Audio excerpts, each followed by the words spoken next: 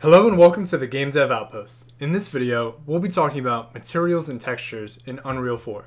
If you haven't watched the previous videos on materials and material instances, I recommend that you watch those first. So in my project, I have materials already made, I have a master material and a material instance, and then I've imported a model, and in my textures, I've imported an AORM, an albedo or base color, an emissive, and a normal map. The AORM is a channel pack texture.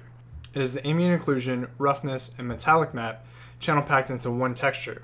Each one of those maps are just black and white data, so you don't need a full color range for them. If you look at Photoshop or GIMP, you'll be able to preview the different channels, RGB or even RGBA. Now for a channel pack texture, we want to change the import settings for it. We want to go to the compression settings, and we want to change this to mask. And just to make sure, under texture, make sure sRGB is turned off, and then save it. For the albedo, we want to leave this at default. We want to make sure that sRGB is turned on. The emissive, this is actually going to use the full color range as well, so we'll make sure default is turned on and sRGB is turned on. And then for normal map, Unreal should have already read it as a normal map and set it correctly, but if it didn't, under the compression settings, you want to set this to normal map. And we'll save that. My model, I'm going to open this up so I can preview it. I'm going to apply my material instance, and then we're going to move on to working in the master material. So with textures, there's a few different ways that we can add them to our graph. You can go to your textures and you can just drag and drop them in, or you can hold down T on the keyboard and you'll have a texture, and then under the details, you can change what the texture is. Another way is by right-clicking and typing in texture sampler.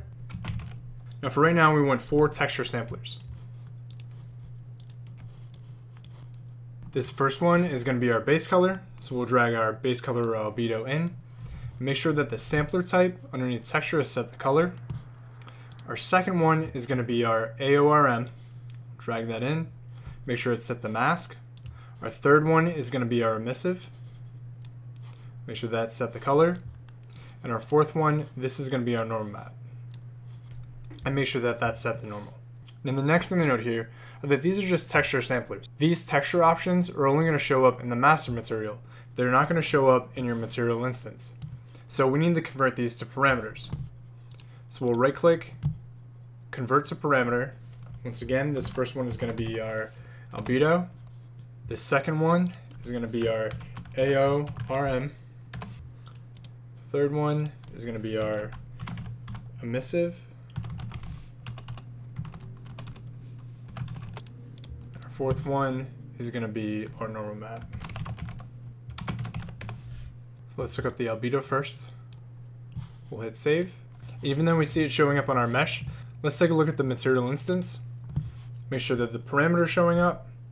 Good. Next, let's look up the normal map. We'll hit save, and that's showing up, and it's showing up in our parameters. Next, let's hook up the AORM. So once again, this has our AO map, our roughness map, and our metallic map.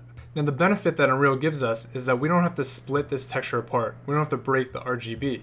They already have those options available to you right here. AO is the red channel. We'll plug that into AO. Roughness is the green channel. We'll plug that straight in.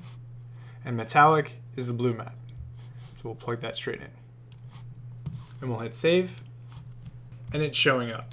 We'll double check the material instance, showing up in here. The last thing we'll hook up here is the emissive. So we could plug the emissive straight in, since it's full color, and we should see it show up.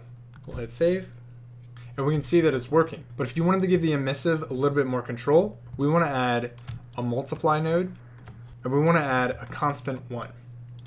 And we'll convert this to a parameter, and we're going to call this emissive intensity. So we'll plug the emissive map into the top and the emissive intensity into the bottom. We'll plug this into emissive color and we'll hit save.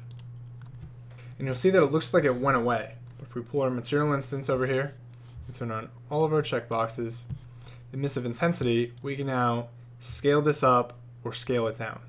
Now from here, if you have different unique meshes like characters or props, you could duplicate the material instance and you just slot in different textures according to those assets. Alright guys, this should cover materials and textures.